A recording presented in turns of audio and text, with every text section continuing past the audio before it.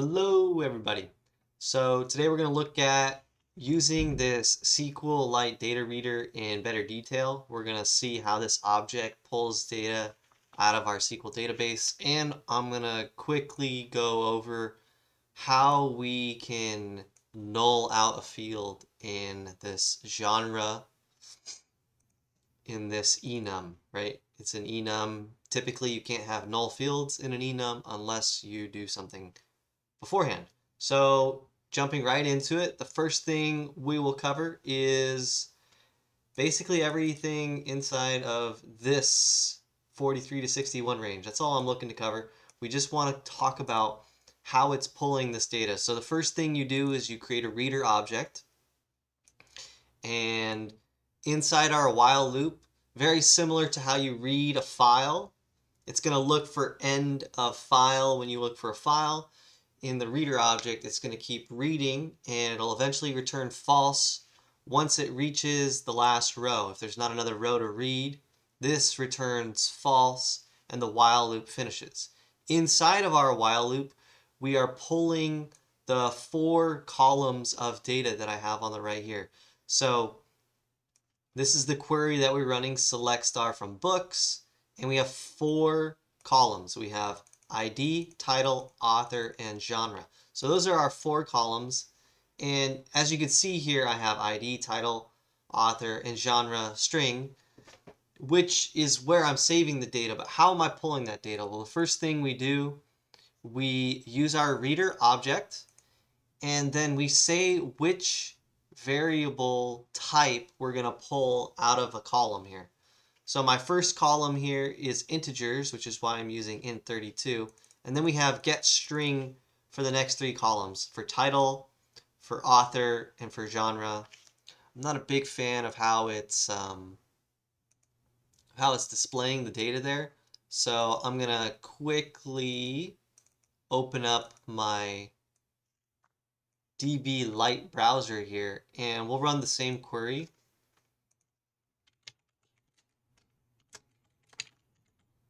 It's a little bit easier to read if we look at it in this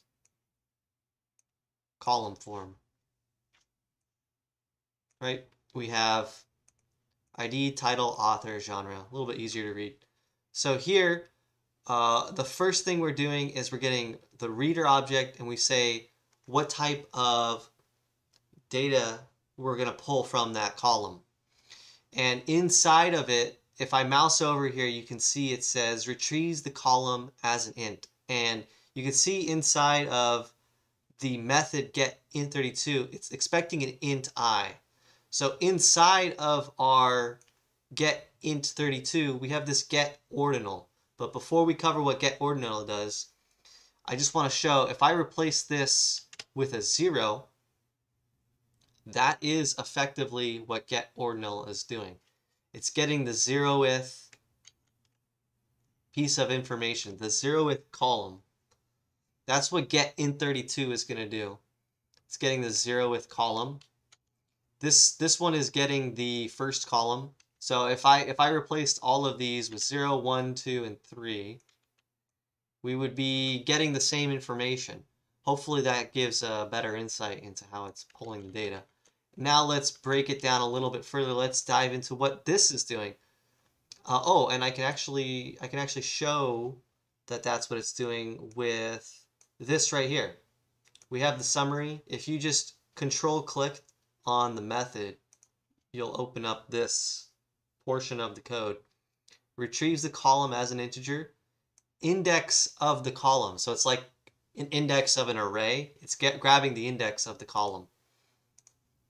It's grabbing the index of the column. This method is grabbing the data at the index of the column. So you can think of this reader.get and then the variable type as kind of an array.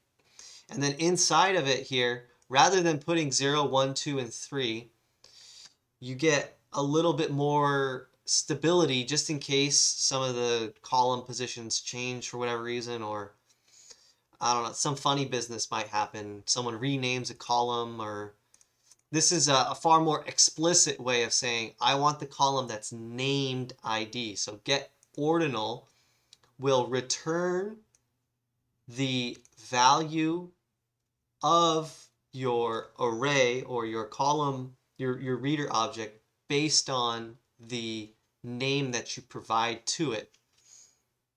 So if I provide the name ID, it's going to give me the column integer that the reader object's looking for to retrieve that data from the column. And then we just repeat the while loop with the reader object. So it's going to do the same thing for each of these 4 pieces of columns, 4 pieces of data. It's going to do it for each column, right? So this right here is returning an integer, 0, 1, 2, 3, because I only have 4 pieces of data. And then this uses 0, 1, 2, or 3 to read either the 1, the title, the author, or the genre. And then it's going to just repeat for each row. And then finally, after we pull that data, save it into a variable, I throw it into my list. I throw it into what my final result needs to be. So I keep adding a new book, in this case, for my list. I keep adding a new book every time I pull this data of column, or pull this row of data. And then the last thing I want to cover really quick is the enum tryparse here. So the tryparse is just confirming that what I have here in the last columns, is actually a value that exists within the enum.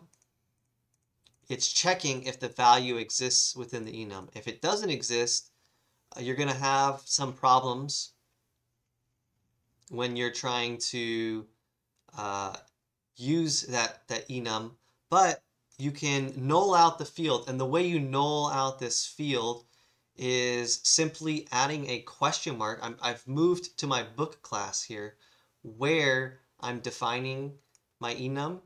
This is the genre is the name of my enum here. If you put a question mark at the end of your enum variable type, that will allow this to be a null field. So it just means I can have an empty field for the genre. Say it's a genre that maybe has 2 values, or you're just not sure about the genre, or for whatever reason there's a value you'd like to put in that's null. This gives you the ability to put a null value in there, putting that question mark. To emphasize that, let's just delete the question mark, and then we should see an error appear in our book repository right here. So it's saying I can't null out the field because I've removed that question mark here. So bringing the question mark back, my code allows me to create a book object. It allows me to create a book object that has a null field. So that's all I wanted to cover in this video. The 2 main points of emphasis are using the SQLiteDataReader object and the enum null field. And I hope that was instructive. Thanks for watching, and I'll see you in the next one. Take care.